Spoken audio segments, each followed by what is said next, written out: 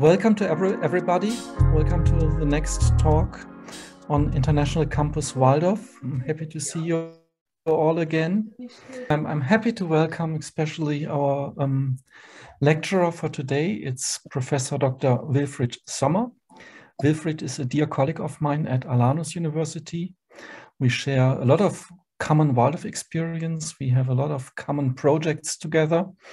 And Wilfried holds a PhD in physics from Frankfurt University. And he has done his PhD project about phenomenology in physics, in optics. And he is till now, although he has many other obligations, he's till now active Waldorf teacher. Not so many professors in teacher training do that, and he is one of them, being a real Waldorf teacher and a teacher and doing teacher training at the same time, teaching 7th, 8th grades at Waldorf School Kassel and high school, of course, too. And he is one of the board members of the Teacher Training Center in Kassel.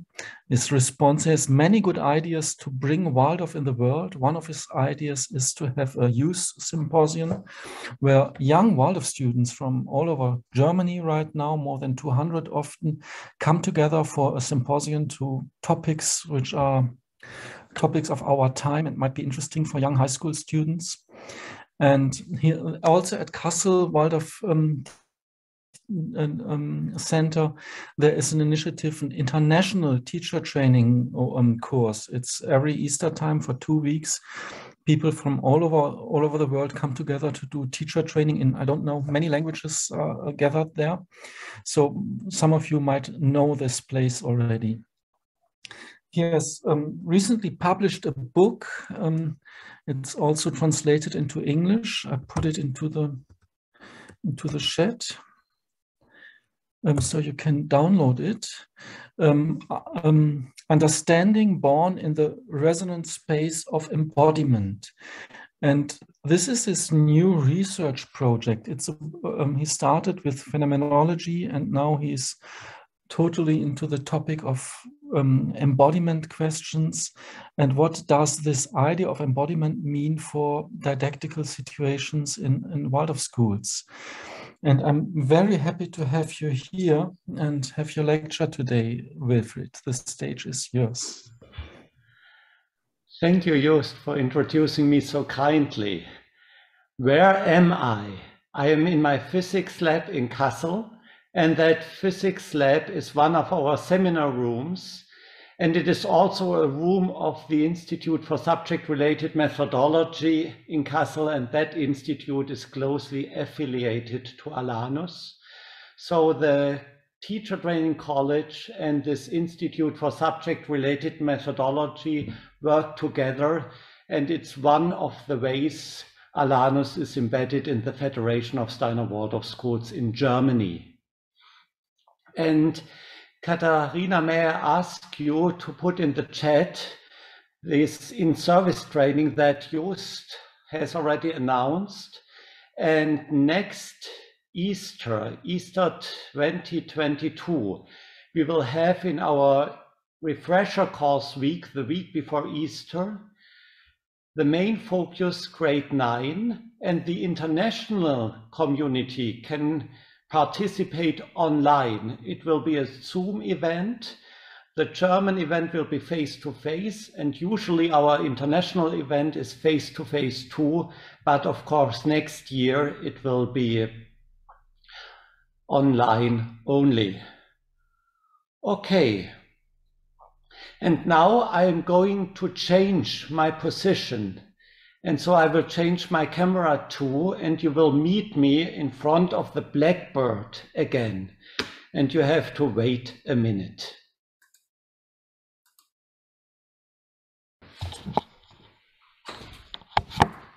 So here I am, and tomorrow morning I will be teaching an elective in grade 11. A contextual approach to the atom will be the topic tomorrow, and we will discuss in that elective how the gravitational interaction and the electromagnetic interaction can be brought together in a logical construction called atom. So that is my business in school at the moment. And now I'm going to start my lecture, The Dialogical Dimension of General Didactics in Steiner Waldorf Schools. And I would like to start with a short vignette related to grade 1. And then I would like to jump into grade 6, into a science lesson. And then I will use both to look at the phase structure of the main lesson blocks in Steiner Waldorf schools. And that might be the point of departure to look in a more general sense to the didactics in Steiner Waldorf schools. Okay, let's start with a short vignette related to grade 1. It has been several years when I met a young girl. She went to the first grade in a Steiner Waldorf school, and she came from a family where the parents were highly educated, and she had siblings, and of course she already read books before school had started. And she had read a lot of books already, and during a chat she told me that of course she was able to read and write, but now in grade 1 she had the wonderful situation that she really got to know all the capital letter she used while reading. And so she was very contented in grade 1 that she really got to know all the letters, even though she was already able to read and write. And I had the impression that that young girl had a wonderful school experience, and she was embedded in her class, and she experienced in a new way what does it mean to learn to read and write. And what had actually happened, for example, she heard a story from her teacher about a snake in the desert. And that snake experienced a lot. And after she had heard that story, she painted a picture, and in that picture she actually caught the atmosphere where she had lived in during that story with the snake. He actually breathed life into that story with her painting. And on the next day, she got to know that there is the capital letter S, and this capital letter S has a certain semiotic meaning, and that is represented the way she got to know it. And relating this story to a more general look at didactics, she actually experienced in a first phase a shared encounter with all her classmates, and in that shared encounter she lived in an atmosphere where the snake really was present in the middle of the desert. And so she had the co-presence with everybody, and she used that co-presence to dive into an experience with that snake. And the next point was to breathe life into that encounter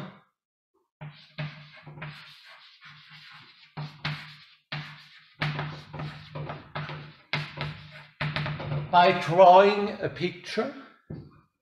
And during she did that, in some sort, she was aligning to what she had actually experienced during the story was presented. So I just denote here aligning.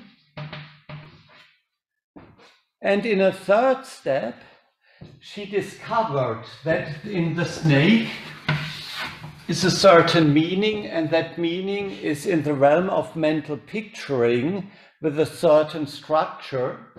I just write down here to discover meaning.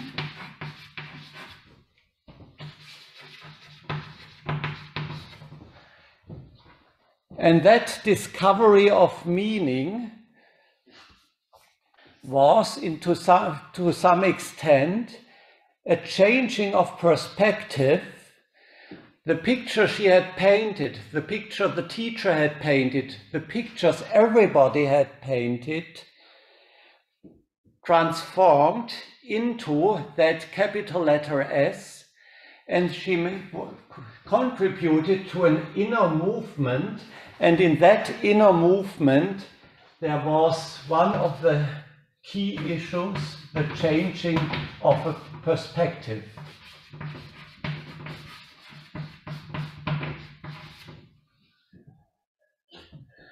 So on this side, I just wrote down some aspects of 3 phases in the learning pathway of that first grader. And on the other part here, I wrote something that is more general by looking at the situation in class. And I could add to the co-presence here the joint intentionality of everybody forming that atmosphere. And then the lining is that you make it more your business. And on the next point here, the changing of the perspective is also the experience of a joint intentionality while the semiotic meaning is discovered.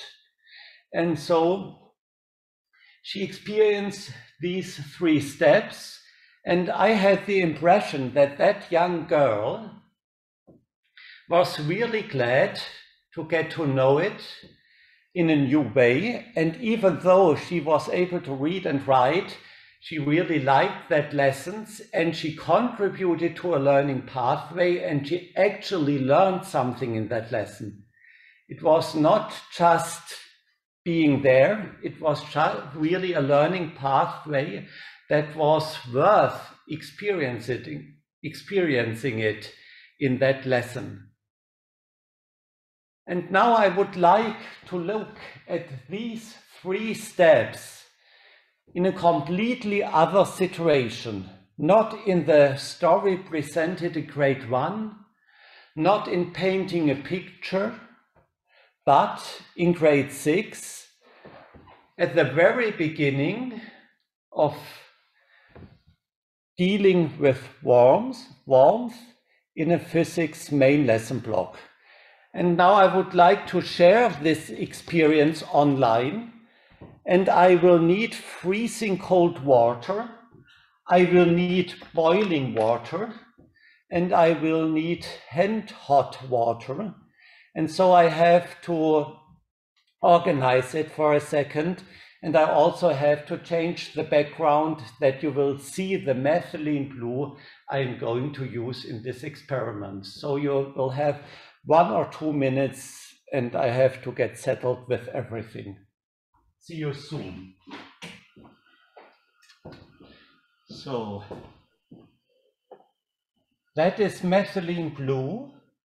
And I don't use ink because ink actually completely dissolves at temperatures around 90 degrees.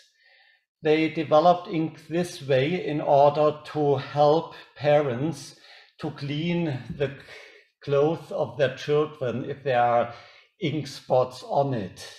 So you have to change ink today into methylene blue. And for people who just jumped in,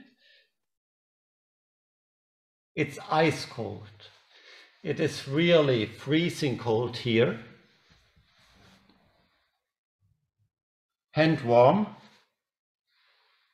I'm not going to continue that. And now I will keep my mouth shut, and we will have some sort of experience.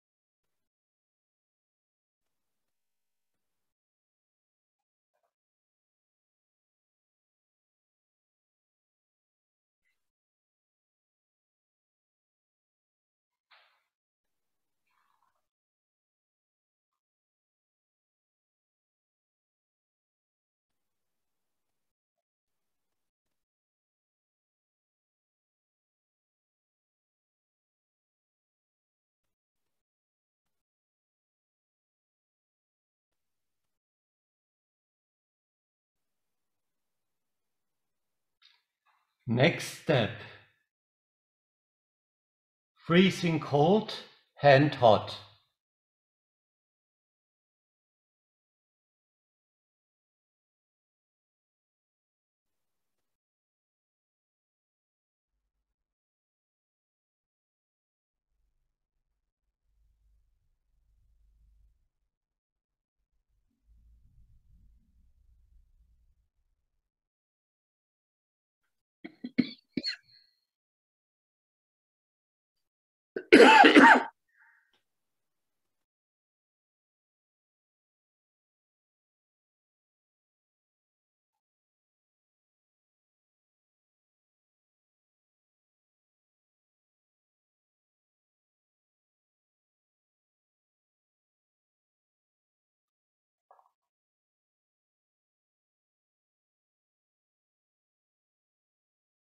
Next step, freezing cold, hand hot, boiling hot.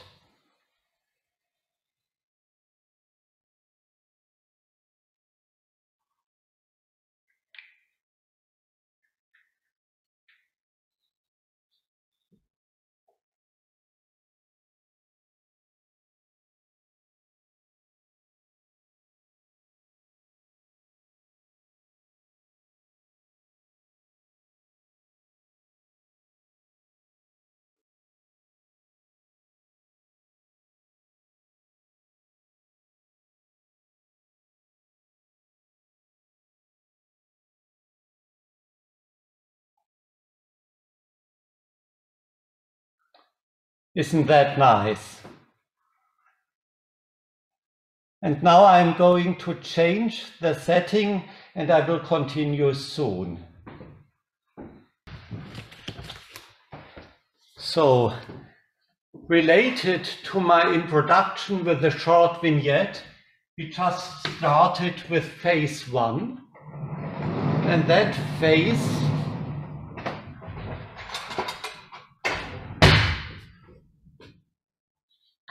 was what they call it, the state's demonstration.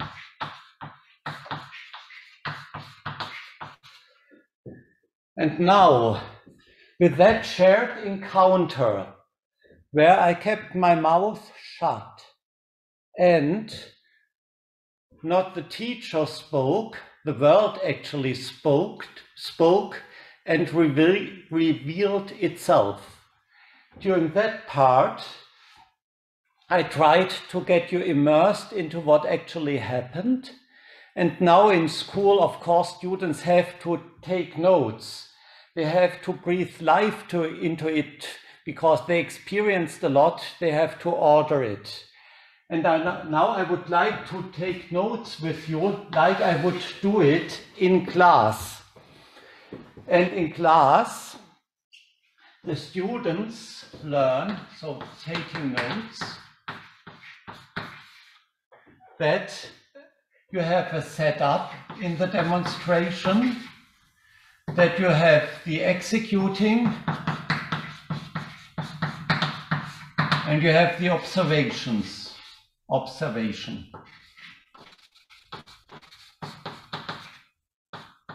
And now the setup was pretty clear. You had three bakers. We had three bakers.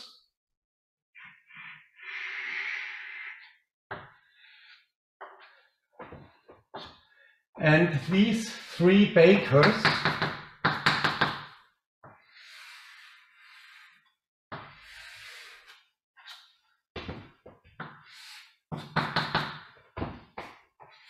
were filled with water at different temperatures. So here it was freezing cold. Here it was hand hot, and here it was boiling hot.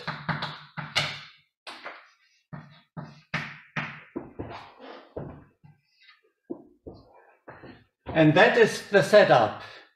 And then what we actually did, we used methylene blue, and this methylene blue was dropped in. So that is part one here.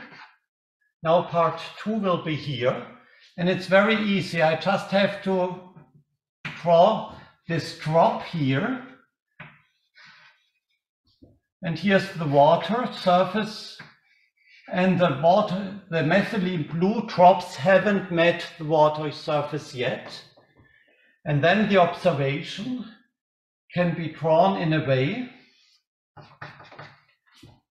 by the students themselves, like everybody observed it. So my job as a teacher is to provide a certain structure here. But of course, by taking notes, the students can draw that by themselves.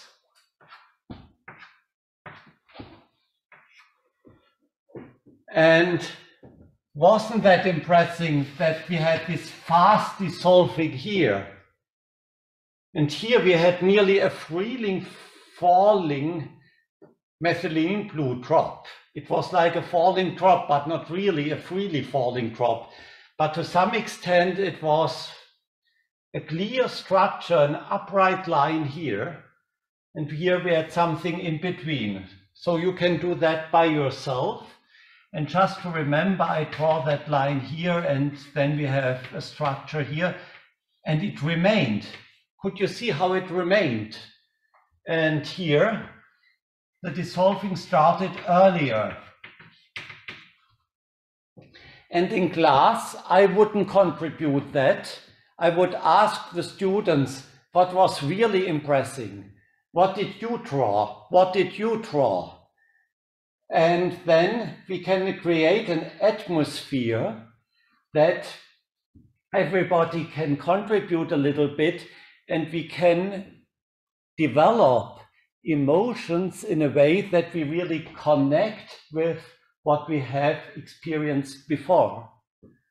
So that is a way to take notes here, and that is in correspondence to grade 1, where the students paint a painting to connect with what they had experienced in the story before.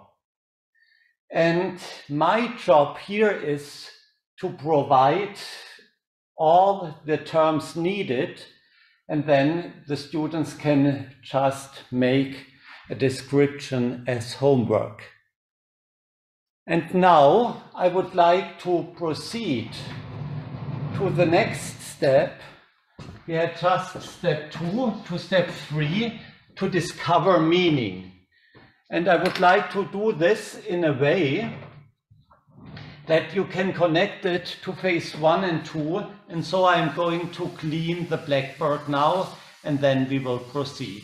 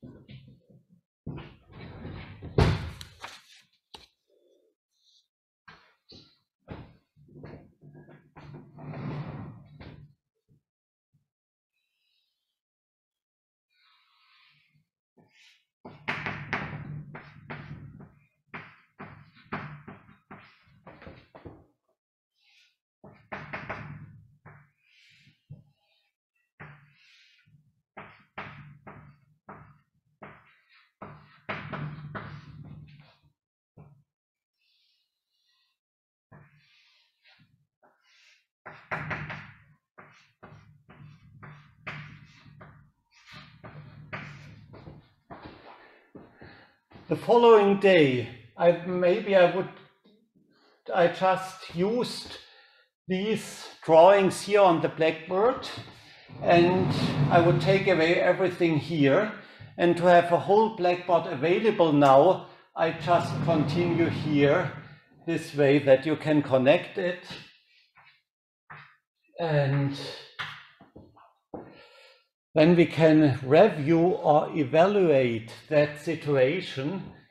And one of the questions that might arise is, what does happen or what is happening if we have warm water? What is happening if we have warm water? And then it is a matter of course we have movement. Okay, and what's different in cold water? Oh, the movement must be reduced because we had this falling of the methylene blue here. Does really the water move? That is one of the central learning difficulties. Or does the methylene blue move? Or the water has to move because the methylene is in the middle of a liquid. So if the methylene blue moves, the water moves too. Okay, so what changes if we increase the temperature? We have an increasement of the movement too. And what changes if we reduce the temperature? Okay, then the form is preserved, so the movement is reduced.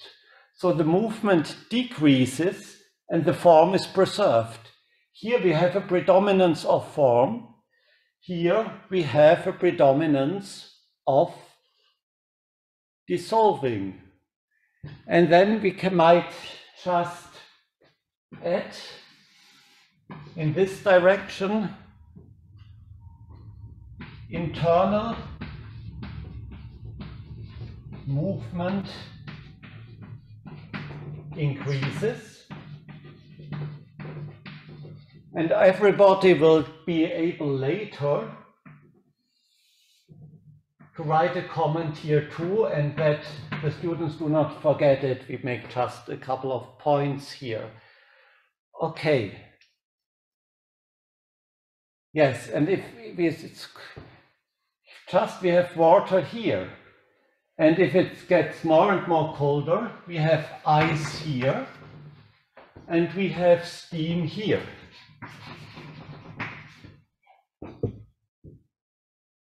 Who does think that that is logical? Who does think that that is logical? And now you can start to think about it. And it is pretty logical that we have steam here and we have the experience of boiling water, because we have an increase, the inner movement increases here, and then we reach a point where the increasement is that strong that we have the transition to steam. So that we have a boiling here. I just denote here to boil.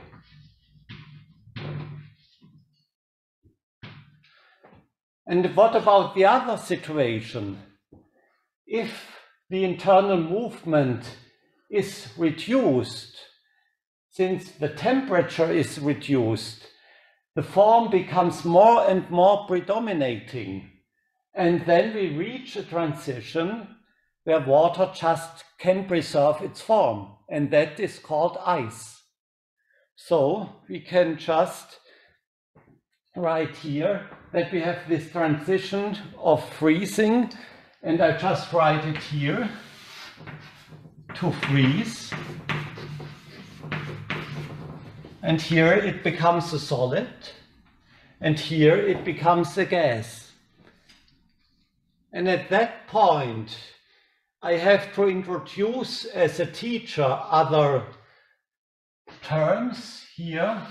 This term is to condense. Steam condenses. To condense. And that is a term everybody knows: ice melts. So we get a pathway from a solid with its form to steam without any form. And now we have learned 4 terms here. And it's pretty logical that that happens, because we can see the inner movement here. And with following that inner movement, it makes sense that you have the transition this way at that point, and another transition at this point. And if you have reached this, then as a teacher, you just have to introduce that that is called a liquid, fluid, water. That is called a solid. And every substance on the world has that 3 phases, and that is called a gas. And the transition from a liquid to a gas in a more general way is called to evaporate.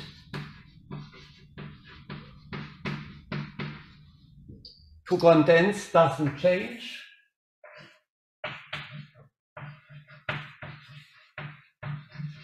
That is called, if you have any substance and not water, that is called to solidify.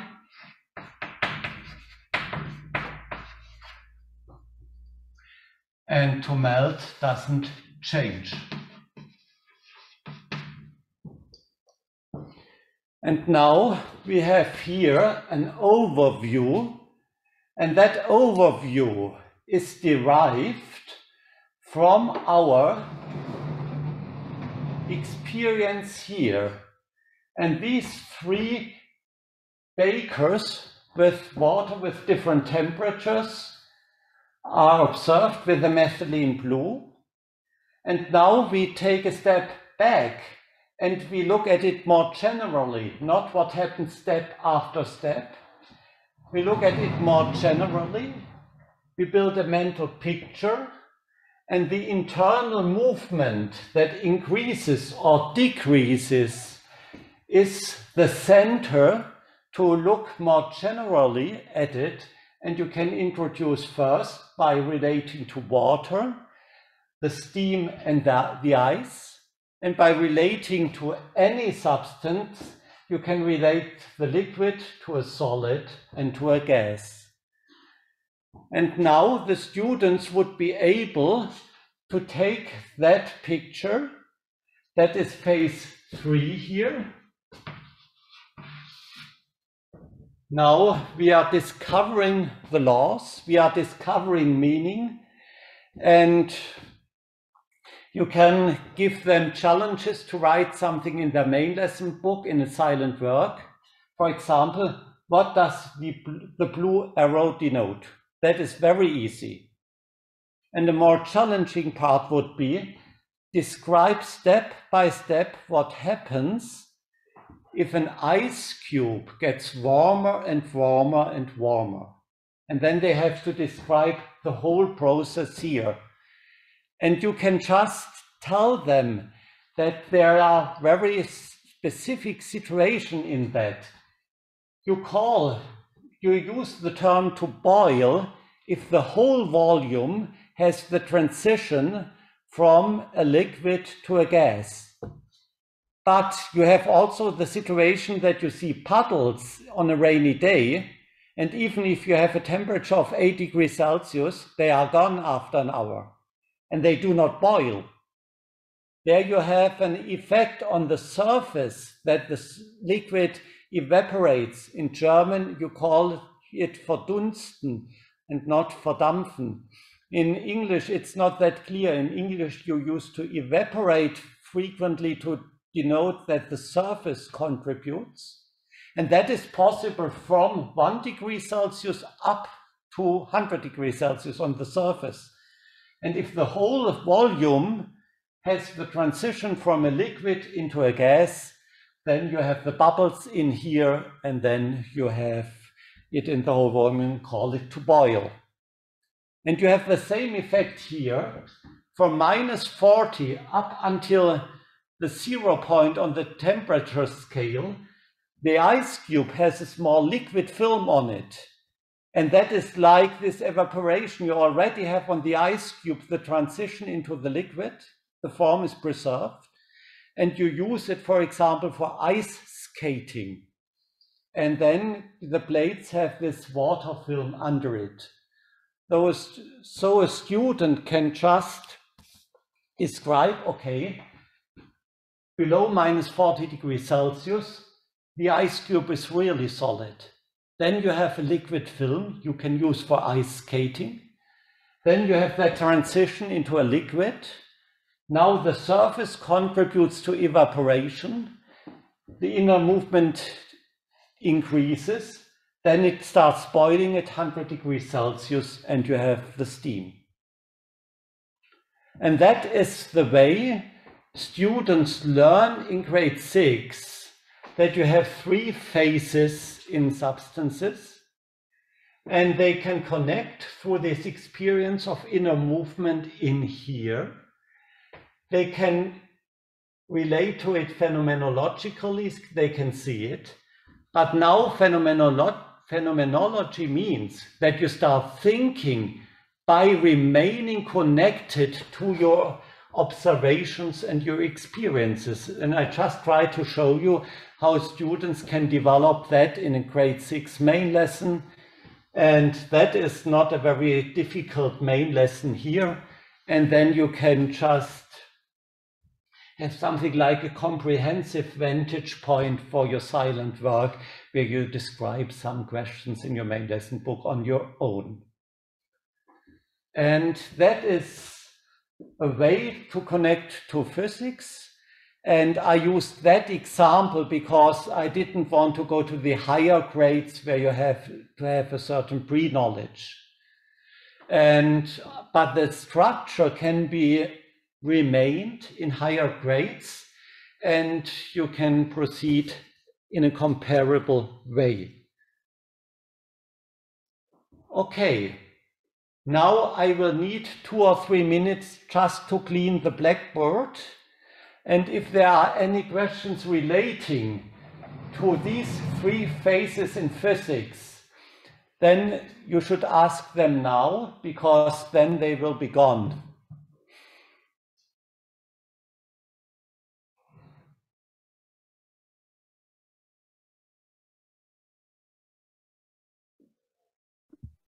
You have just to start, otherwise Just one question, Wilfried. You speak about internal movement. You mean the movement within the glass? This is yes, meant by water. internal. Okay. Okay. It's not a typical physical expression. Yeah. Ida has a question. Yes, thank you so much, Wilfried. My question is just, what did you find the most challenging in running this experiment? Because it's so gripping. I really want to do it with our children tomorrow. The challenge is to have the methylene blue, because ink dissolves in the boiling hot water. You can't see it. And ask the biology teacher, because you use methylene blue for microscopy. And maybe it is available. Otherwise, you will cheat a little bit the students, because the dissolving of the ink at 90 degrees is a chemical reaction and not a movement then. Or just try it with 80 degrees Celsius. Thank you. Okay. And take a small syringe and take only 1 drop. And move the piston slowly. Thank you. Okay.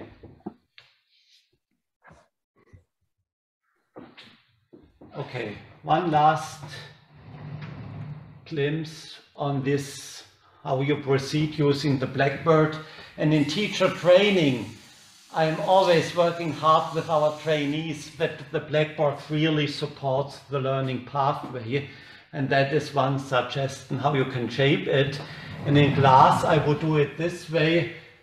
I would remove after the first day, after the demonstration, everything besides the 3 bakers, and then I would start with this directly here. And I frequently use the blackbird from phase 2 in phase 3.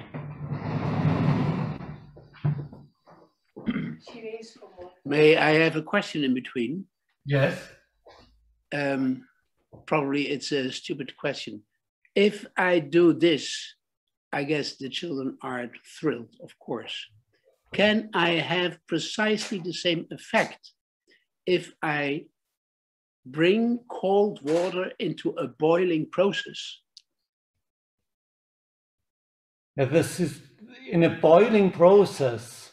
If Cold I water boil means water, a rapid dissolving, and that will be the problem. You will have a dissolving of the cold water and the warm water immediately. yeah, okay, and and now you make that visible through this color. And if you just boil water, you don't see it, and you don't see anything. Yeah, and in boiling water you have bubbles, that means steam, and you have liquid, the water, and that is moving, and the bubbles increase, flow together, and so on. Yeah. But basically the same process. Yes, and you are an excellent student, Christoph, because you just did exactly the movement the students are asked to do by asking the question, is it logical that we have steam here? Yeah. Or that we have boiling here? Yeah. You have 2 open questions. What happens if the temperature increases? And then you can just discuss all the learning difficulties. And the other question is the boiling logical? Yeah. Okay. Or the freezing? Thank you. And so they can really gain a certain step of understanding without using a model. It is just starting thinking by staying connected to the appearances themselves.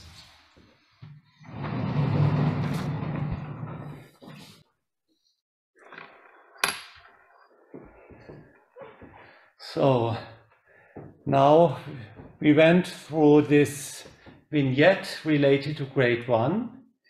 We went to this physics demonstration and concept building and reviewing related to grade 6. And now I would like to look at this phase structure, which is one of the core signature in Steiner Waldorf education in main lessons, more generally. And we started with that shared encounter, and that is a term John McAllis introduced to underline that you really are together while meeting something new. And in history, it is a presentation or a story presented. In biology, it might be a drawing related to organs. In maths, it might be some exercises that are leading the students to something new, and so on and so forth. It was a story, and it was in physics a demonstration. And more generally speaking, you can call that world. It's meeting the world, and it's a shared encounter. And now I'm going to use the terms of educational sciences. You have the self-world relation, and that is the world in that part here. And what you actually have during that phase is a certain co-presence. I already wrote that down, co-presence. And in that co-presence, the students can just develop the sympathy which sustains their empathy to stay connected with the world. So it's an act of sympathy, and all the will activities are directed towards the world. It's a centrifugal movement, and you are directly in resonance to your perceiving bodily constitution, and you are oriented towards the world. You are in the first person and second person perspective. First and second person perspective. Second person perspective means that you feel like somebody else felt in a story, yet that you use your empathy to connect to what other persons might experience, and perspective.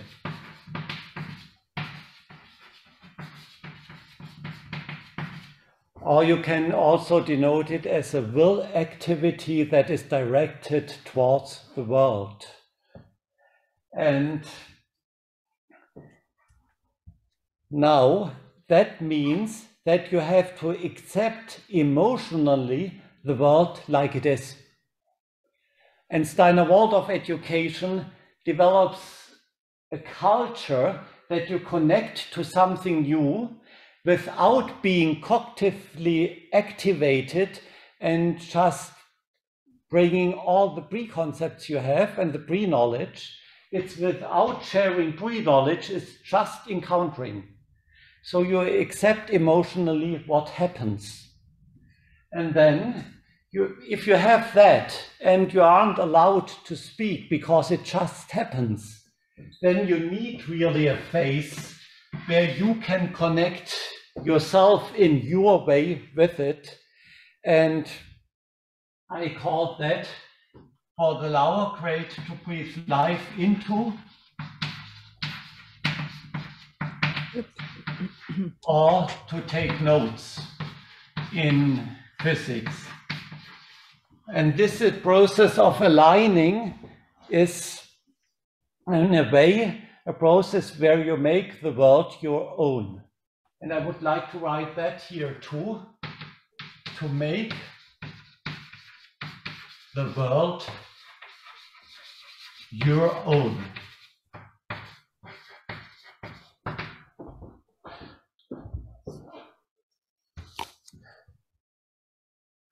And I called that aligning before.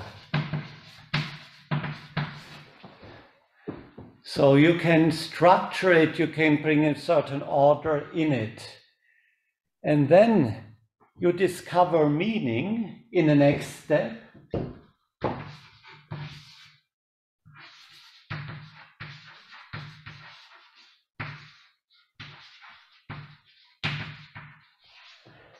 And if you do that, you have a change of perspective in it, because you have to ask yourself, okay, is it logical that we have boiling here? Is it logical that the ice cube is here on that side? And so on and so forth. And that means you have to remember what happened. And in the act of remembering it, you start to gain an overview. And in that overview, you suddenly have the chance to catch a new idea, a new concept, and then to get to reach a certain vantage point where everything makes sense. And I think one of the central points is in Steiner Waldorf education related to general didactics, that you have that change of perspective from a more connection in the will realm or in the first person perspective, and you move it into the conceptual realm, and you go to the third person perspective by looking at it from the external. So I would like to write down here, changing perspective.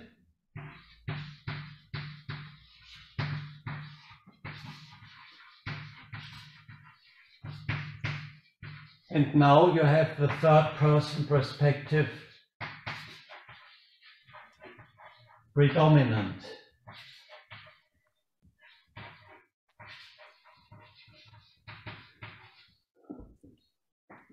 If I had started here, for example, with the atoms, that would be a direct connection in a third person perspective approach. The atoms are responsible for everything. And then that change of perspective would be impossible. If I start here with the observation, then I have a connection here, and I try to change it in a phenomenological way to a third-person perspective approach. And that might be the point of departure later to increase this external perspective towards modeling. Okay, we have that way here. And the wonderful experience we have in Steiner Waldorf schools, if we have a main lesson on one day and then the other day, and the following day, and so on and so forth, we increase that change of perspective in a way that represents something on a day in the second phase of a main lesson. Then the students can connect with it and breathe life into it and order it. And we make the concept building the next day so that the change of perspective can be done with enhanced intensity. And this way is a way that you really learn to accept emotionally the world like it is, and then to look at it once again while staying calm, staying cautious, and then start thinking in accordance to what had happened here. And if you do so, then I have the impression you develop good habits in a way to overcome in some way a tendency towards fake news, because you develop habits that you can accept emotionally that something is like it is. And then you start thinking in accordance to that. It's developing good habits. Then I would like to introduce here something that, like silent work, you can call it phase 4, that is silent work. The students really have to work for 20 to 25 minutes on their own in my lessons. And then you start with a new shared encounter with the world, and you pick it up the following day, and so on and so forth. And the whole process here is, and now I would like to quote Axel Hugo, it is a process how to make the implicit explicit. Here something is implicitly present, and here it becomes explicit. And doing phenomenology in science education means to develop a culture to make the implicit that is acting implicitly here, explicit in the conceptual realm, and the students have to do it by themselves through good open questions from the teachers. And now I would like to write here to make... Sorry.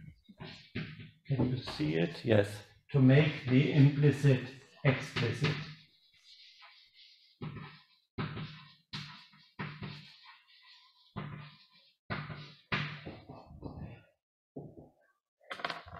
And if you succeed to do so, in my opinion, that is something like a performance art evoking insight. And in my opinion, the artistic dimension in Steiner Waldorf education is to find good examples here in which something is implicitly present that can be really evoke insight here. So you need research to find good examples here.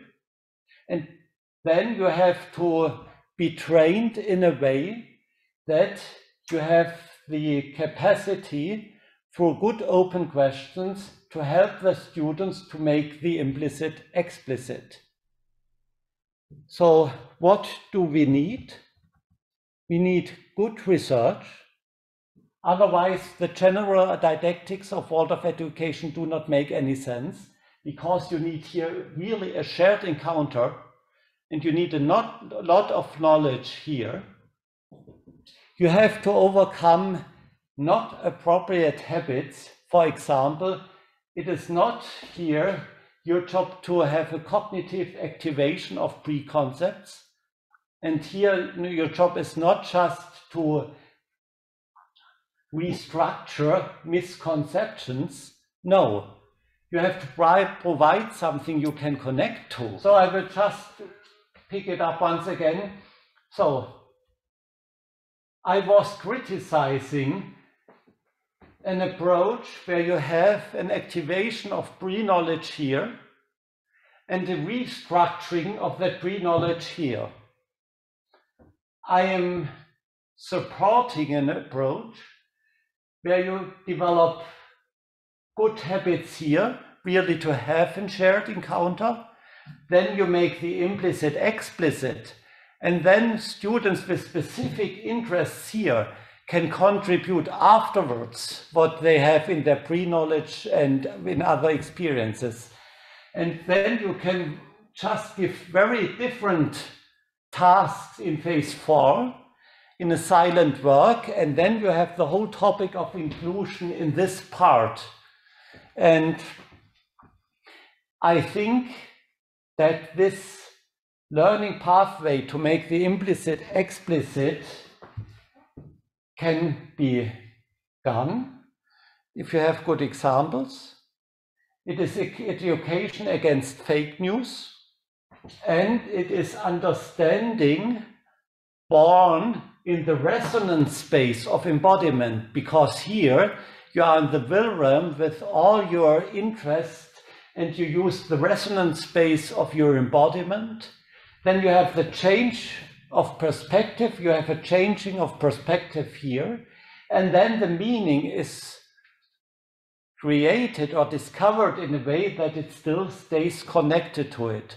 So it is understanding born in the resonance space of embodiment. And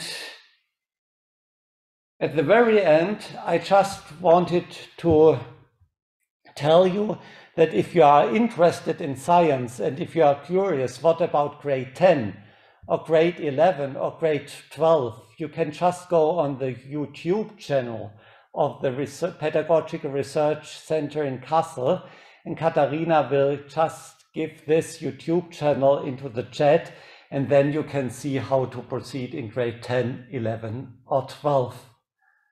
Okay, and now I will change my position, and I am looking forward to your question. Thank you so much.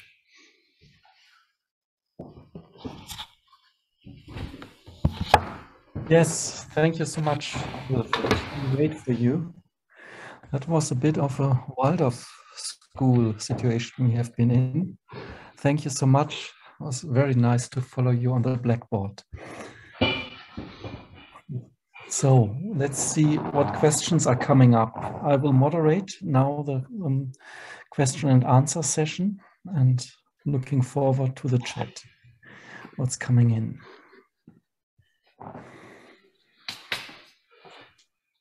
May I have again a question? Of course. Yes, sorry, Wilfried, I will not do that too often. But can you demonstrate, or can you explain on the demonstration you give with the cold, hand warm and boiling water, this second phase of co-presence? Yes. The first phase I understand clearly. Yeah. But the second phase, co-presence, what does that mean? No, the second phase is, I called it aligning. So I just will wait a minute. And now I just go to my document camera. Here, that is my document camera. So the first phase here, that is the demonstration. Yeah. And there, the demonstration. And I call that co-presence because you dive into an atmosphere with everybody. And so you have a co-presence of the other students' awareness of what is happening and the presence of the revelation of nature itself. Okay. So that is the co-presence here. Okay. And that is something like really a challenge, because you have just to adapt to nature how it is. And then the taking notes. Yeah, that's clear. But that co-presence, that means that you together with your peers have that encounter of the demonstration. Yeah. Okay. You have a common stream of interests that enables the nature to reveal itself with an increased intensity. Okay.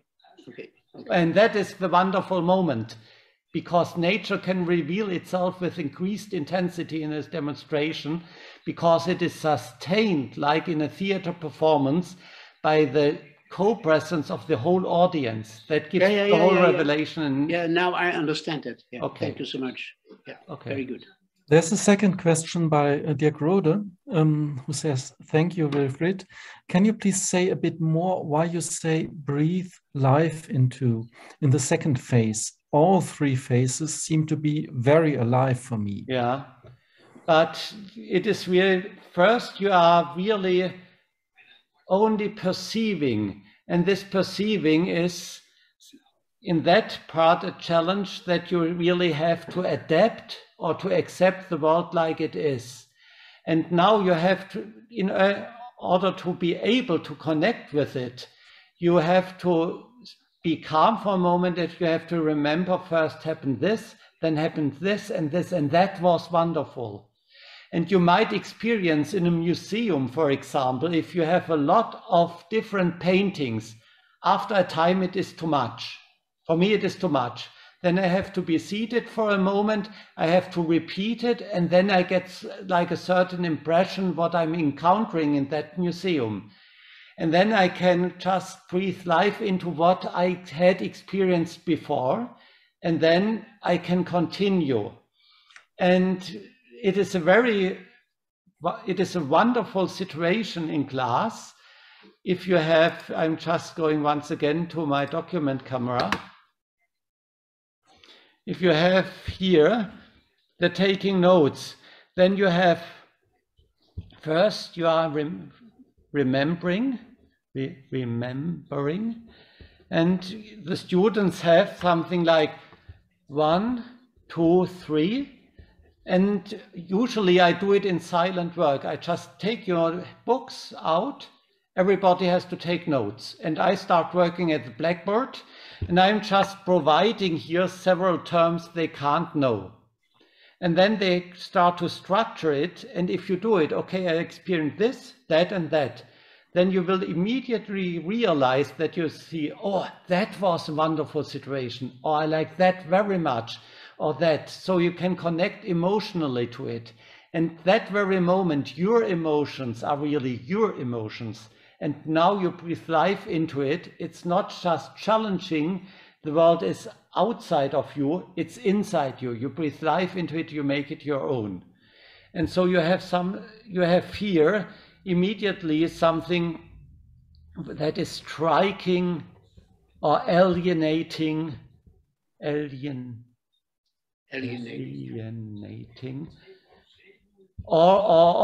you have all the emotions here. Involved in Steiner's words, first you are completely incarnated in the body, and now you enter the soul realm, you create the preconditions to start thinking in the next step. So it's like a development that starts in the will realm with all your intentions. And now I'm going to use Steiner's words. At the very first step, you draw the conclusion the world is like it is. And here you form the judgment, I was there when it happened this way and it was this way. So I can say, yes, it was this way. And in the third step, you change the perspective and now you enter the realm of mental picturing, and now you can use forces of antipathy just to get an overview. Thank you. I have a question myself. Maybe it's a silly question, but just to get it right. Am I wrong if I assume that those 3 steps are connected to what Steiner describes as a conclusion, judgment, concept, the 3 steps? Is it related directly, or is it? Yes, how it do you is think about directly. I try to describe it in my words and to relate it to a discussion I met in general didactics. And I just used the word deliberately here when I saw, first of all, I draw the conclusion the world is like it is. Then I form the judgment. Okay, it has been exactly this way. I can say, yes, it was this way. And that is the point of departure, to take a step back and look at it and to see, okay, the overall meaning, the concept, to just compromise it, to comprehend it, is that. So I think Steiner really developed a sketch how thinking and experiences, or perception and thinking, can be connected in a learning pathway in a way that you have a resonant space of embodiment. Thank you. There are 2 more questions right now. First by Peter Latzka, then by Niels Schiemann. Peter, maybe you can put it yourself. Yeah, thank you, Wilfried. I wish I was in your physics lessons in 6th grade. The question I have is, it all seems so logical, and it all seems, so apparent what you're saying. And it would interest me just what are the differences between modern physics lessons in state schools today and what you have been giving us. How does their approach, in what ways does their approaches today differ from our approaches? Now we are just going to a state school lesson, and first of all, I would like to say I have a research project at the moment how you can introduce in a phenomenological or contextual approach the atom. And the atom is a logical construction that brings together all the laws of preservation in physics in a very intelligent way. And I'm not going to criticize that at all. What I'm going to criticize now is if you imbue this model with the potential to make the world go round. And that would be a mainstream physics approach. And I'm showing that you with my document camera. Wait a minute. Okay, here it is. Here we have the beaker.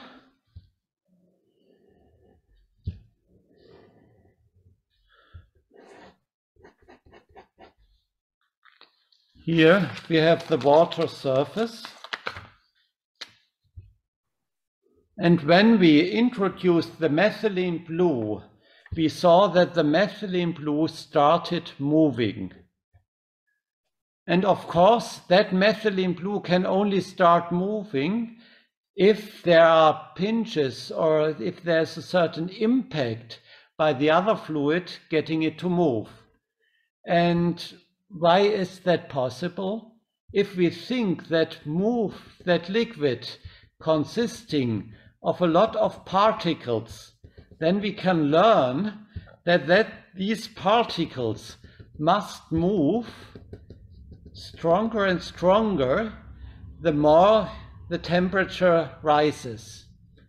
And then it really makes sense that at a certain temperature, the energy that holds these particles together isn't strong enough that it is impossible for these particles just to leave the liquid and to go out here. But if the energy is strong enough, then they might leave and then they can move here without this bonding you have in the liquid. And so you have the particles here. And if the energy, the thermal energy is big enough that they can overcome the bonding energy here, then you get the gas, and then you have boiling. What do I criticize here? I just deal with the liquid and the gas like it was a solid, like it was just a particle here and the particles were moving. The liquid isn't a liquid. The liquid is an accumulation of particles here, and the gas is a different accumulation of particles. And if you just explain everything with this particle structure here, that is not wrong at all, but it is a solid approach to liquid and gas. And the phenomenological approach offers that you have an inner movement and a tendency to develop form. And in this interaction between forming and dissolving, you can get a connection to the different phases of substances.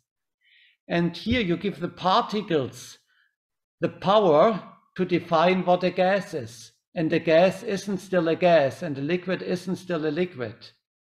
And so now I'm using philosophical terms.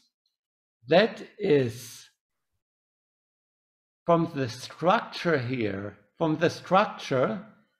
an alienating approach, because you look always from the external perspective and you do not connect to the specific features of the substance itself. So everything is, physics just is controlling particles in the solid realm and controlling it by providing the right energy. And I offered something that is not just explaining, that is more understanding. And in mainstream subject-related methodology in physics in Germany, you really use different terms. Explaining means this, and what I presented before means understanding. And we have really a community of phenomenologists who introduced that, and Steiner Waldorf education provides contexts connected to understanding. And if the students have reached a certain level of understanding, then they can see what the advantages of explaining using particles is. And they also can see what the disadvantage is.